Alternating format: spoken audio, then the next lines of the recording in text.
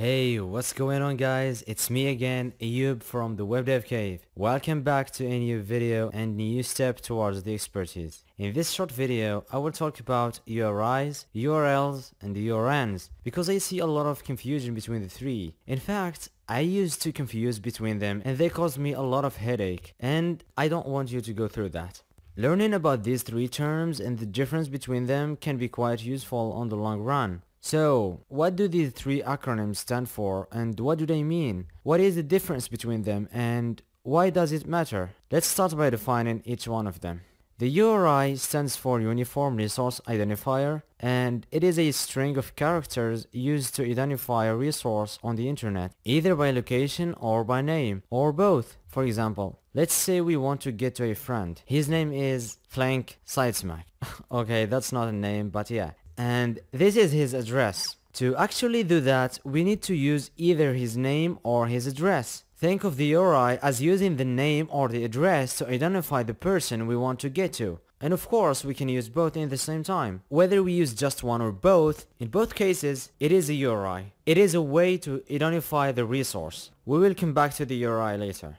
Now, a URL stands for Uniform Resource Locator, and it is pretty self-explanatory, right? It is also a string of characters, but it refers to just the address, just the location of the resource, and it is the most used way to locate resources on the web. For example, in our case, we can identify our friend by just using his location. A URN instead stands for Uniform Resource.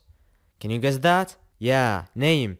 Uniform resource name, and now this should be obvious to you. It is the name of the resource. Again, in our case, if we want to locate our friend using a URN, we will use his name, Flank Sidesmack. I really love his name actually. Now, I don't know if you can see it or not. Maybe now you're wondering about it, and that is if URIs can specify the name and the location of the resource we are looking for, as we said one of them or both at the same time, and URLs use just the location while URNs indicate just the name, then technically a URI is either a URL or a URN, right? Therefore, every URL and every URN is a URI, right? Well, that's true because back in the mid-90s, in the creation of web identifiers, URIs were split into two classes. URIs that specify the location and those that specify the name. And to avoid the confusion about whether a URI is specifying the name or the location, URIs that specify the location were called URLs, Uniform Resource Locators, and that's what we use in web browsers actually when we want to get a web page. And URIs that specify the name were called URNs. An identifier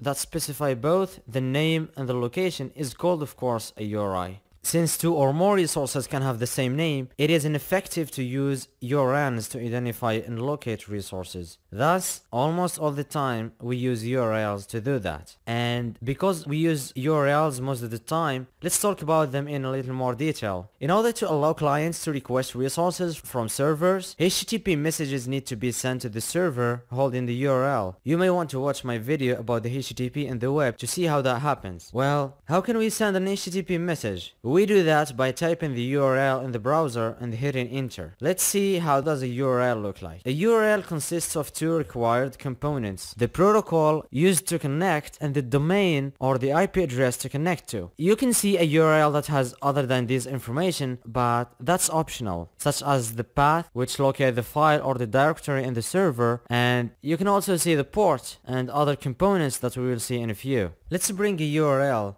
dissect it and explain what each part does. The first part is the protocol we're using, which is of course HTTP or HTTPS. If we are looking for resources on the web, we can use different protocols. For example, if we want to share files on the internet, we use the FTP protocol. The second part is the domain. The domain is the name that the domain name server gives to a unique IP address. So we can use either the name or the IP address. For example, mywebsite.com has the IP address 111.222.33.444, and the domain in the URL is case insensitive. An optional attribute is the port, and if any, it should be be after the domain preceded by a colon. You may wonder what a port is. Simply put, a port is a type of software connection point used by the TCP/IP protocol and the connecting computer. Think of that as two persons want to meet and two parallel walls are between them. Each wall has the same number of doors as the other one, and each door is facing its opposite vis-a-vis and lead just to it. In order to meet, the two persons should open the same door in each wall. This is the same principle as the port in a URL. By specifying a port number, we are telling the server from which port our request is coming and from which should be received. By default, every protocol has its default port number. So if we didn't specify the port number, it's actually the same as using the default, and it doesn't appear on the URL. For example, the HTTP default port is 80. If we want to connect to the server via a different port, we should specify that. For example, in this case we are trying to connect through the port 888. The next part of the URL is the path, and it is optional. This is a familiar concept to anyone who has ever used a computer file system. It looks like this, and this is a way to locate the resource on the server. There can be other parts, which are query strings and fragments. Query strings are a way of passing information from the client to the server, such as entering information in user form input. They are preceded by a question mark and they are encoded as key value pairs, delimited by an ampersand symbol, and this is an example of that. Fragments are always at the end of the URL. You can identify a fragment by the hash symbol before it. They are used as a way of requesting a portion of a page. Browsers will see the fragment tag anchor in the HTML code and scroll the website down to it. For example, this is a URL that contains a fragment from the Wikipedia website. To sum up, we've seen that we use URIs, URLs, or URNs to identify resources. And URIs can specify the address or the name of the resource or both at the same time. We usually use URLs to identify resources, and a URL consists of required components, which are the protocol and the domain, and optional ones, and they are the port, the path, query strings, and fragments. So, there you have it. No headaches anymore. I hope you found this video useful and you've learned something from it. Till the next video, keep learning and of course, stay tuned.